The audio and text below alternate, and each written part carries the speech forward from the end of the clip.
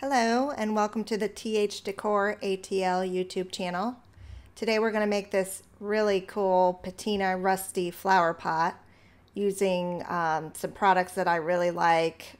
The amazing casting resin, the Finnabair Art Alchemy patina effects, and some copper paint, and the Redesign with Prima molds. So the first thing we'll do is we'll use these molds. This is the Divine Floral. It's a newer release from Prima. And we're going to use the amazing casting resin. It's a white resin. We'll use Weldbond Glue to glue it on. And then we'll use this Paint Couture copper colored metallic paint. Finally, we'll use the patina effects set from Finnabair. You can find most of these products on my website, thdecoratl.com. I've sped up the video a little bit. You know, some of this is like watching paint dry, so I didn't want to bore you with, you know, every single step of the process. But I think, you know, what you'll walk away with is an overall good understanding of how to do this project. So whenever I do resin, I always use gloves to avoid getting it on your hands. And this resin is actually a two-part white casting resin. And so you mix it in equal amounts.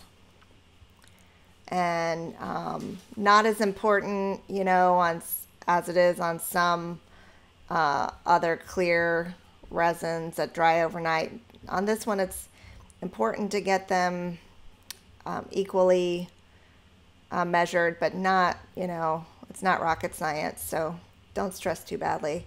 Stir it for 10 seconds, and you're going to pour it into your mold pretty carefully. You know, you want to take the cup and just start tilting it just until the product starts coming out and fill those molds. This can be a little bit tedious. And you don't have that long before the product starts to set up. It'll take, you know, it'll take about, you maybe have 1 to 2 minutes of working time. So you need to kind of work quickly, otherwise it'll start to turn to goop in your measuring cup. So you can see I'm just pouring slowly. My hand is blocking how slow it's going in there, but you can see as I move the hand away, you know, how much it's filling up. Again, this video is sped up, so I'm not working as quickly as it's being shown here. So don't feel like you have to work like that quickly, but it will start to dry pretty fast. So I never like to waste resin when I have it mixed. So I have some left over, so I'm just going to go ahead and start pouring a little bit extra into this other new mold called Fragrant Roses, which is a really pretty mold as well. And you can see I'm starting to get a little bit gloppy here. So this will take about 10 minutes to harden, and once it's done, we'll just peel it out. So now you can see it's all white, it's fully hardened, and we're just going to go ahead and take that out. So I've sped this one up also a little bit more. There's, you know, this isn't rocket science either. All you're doing here is I'm trimming off some of the excess. I had a little bit of over spilled off the edges, so I'm just trimming that up. And then I'm going to glue it onto my flower pot. And you want to do this before you actually paint anything. You want to get your molds glued on first before painting. That way they're nice and secure, and when you paint, it looks like it's always been there. So I like Weldbond Glue. I like this product a lot. This is a small bottle. I do carry it on my website as well. And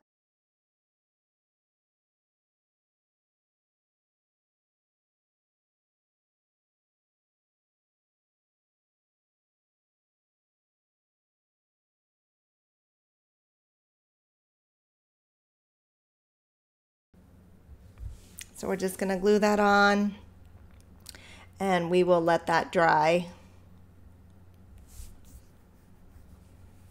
And you place the other one where you want it to go.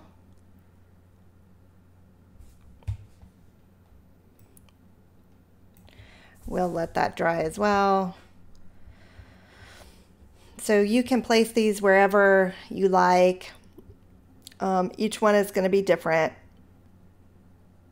And we have a lot of different options when it comes to the molds. I happen to really like this cherub. I have a lot of them in stock as well. I think he's super cute. Good for this particular project, because when haven't you seen a little angel with some really beautiful patina on it?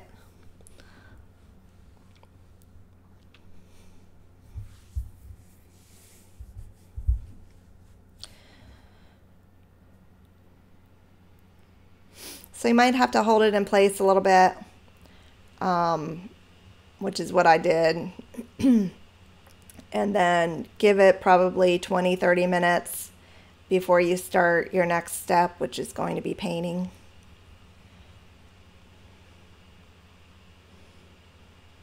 My son likes to hand me things and show me things when I'm filming.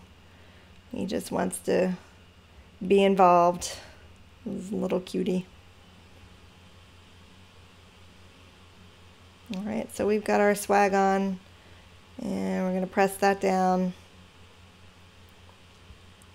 All right. So now I'm going to paint this guy. I'm going to paint it. This is Paint Couture paint. It's in copper. And there are probably 8 different types of, or 8 different colors of this. I've got silver, gold, black, of course this beautiful copper color.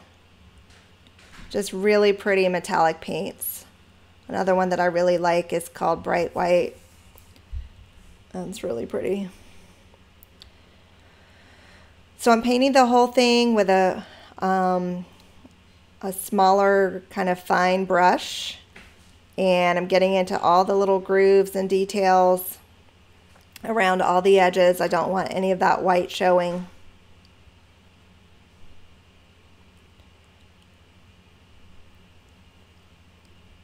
And I think this is so pretty. You could definitely leave your flower pot just like this and be done. But the patina just gives it a little, well, actually a lot. It just takes it a big step further and just really ages it and oxidizes it. So once I've got into all those little areas, I'll take a bigger brush and finish it off. Do the front sides, and we'll just paint this whole flower pot. I'm not too worried about the inside part. You'll have some sort of faux plant or something in there. I'm not saying you can't do it, but so I had a little piece fall off, and I'll fix that.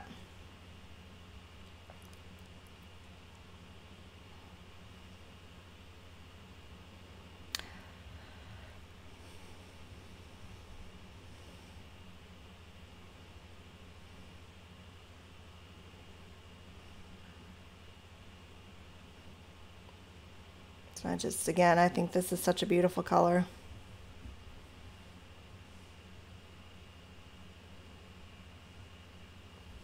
So let that dry about 30 minutes. And then we're ready to do our patina effects.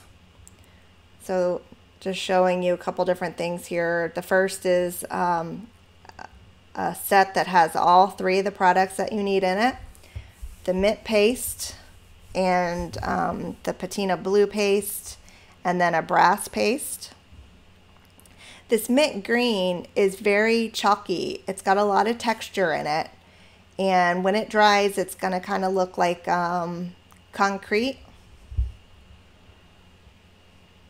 So it's out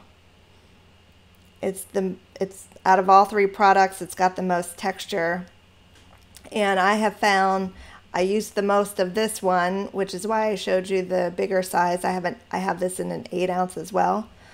So this one is, you're going to run out of this one quicker than you will the other two. But with this little set, I actually had enough of the mint green to do 2 of these flower pots.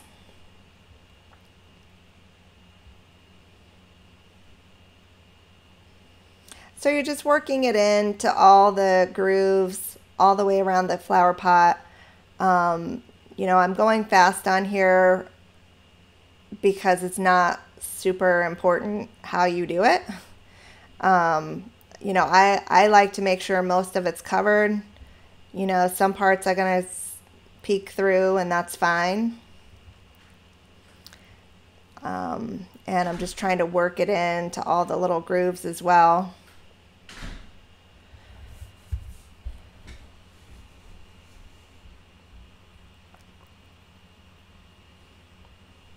All right, so now I'm going to take the blue. This blue is really creamy. It's a lot different texture than the green. And I'm just dabbing it on randomly. There's no science to this. You're just kind of putting it on in random places, and in a lot fewer places than you did the green one. So it's supposed to be sort of a vintagey layered look.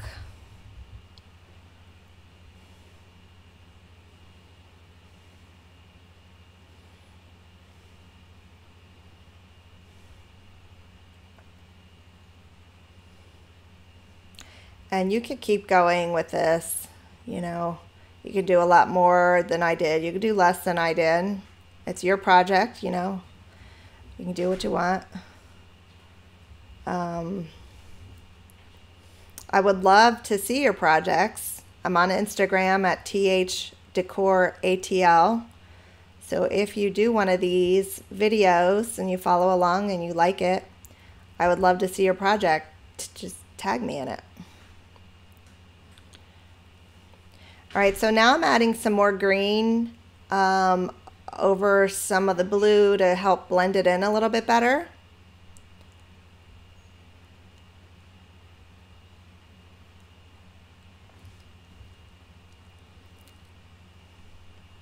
And it's just, like I said, you're going to give it a very layered, crusty appearance.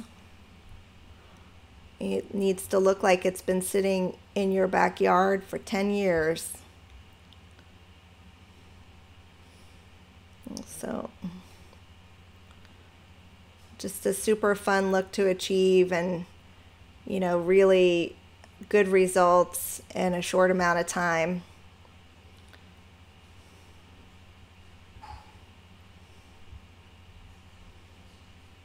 So I'm just blending it out a little bit now. All right, so now I'm going to take my brass, and for this I'm using a paintbrush, and just going over the mold really to try to define those details again. So you can see the image of the cherub is now starting to resurface. And so I've got the swag going, just a super cute design. And so I'm just going over the whole mold section, you know, leaving some of the patina showing through as well, just to make those details pop. Okay, so when I'm done with that, I'm going to let that dry for a minute, add it to some other spots as well, and then I'm going to buff it out and go over it again, just so I can really hit some of the metallic. So this is different. This product is different from the paint that I used earlier. All right, so now again, I'm just kind of wiping away some of the excess, buffing it out. And I will hit some highlights one more time, and then we'll just call this one done. Well, look how pretty it's come out. And it didn't take that long to do.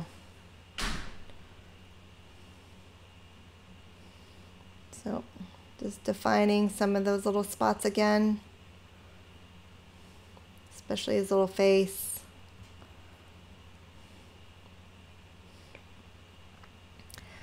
So thank you for watching.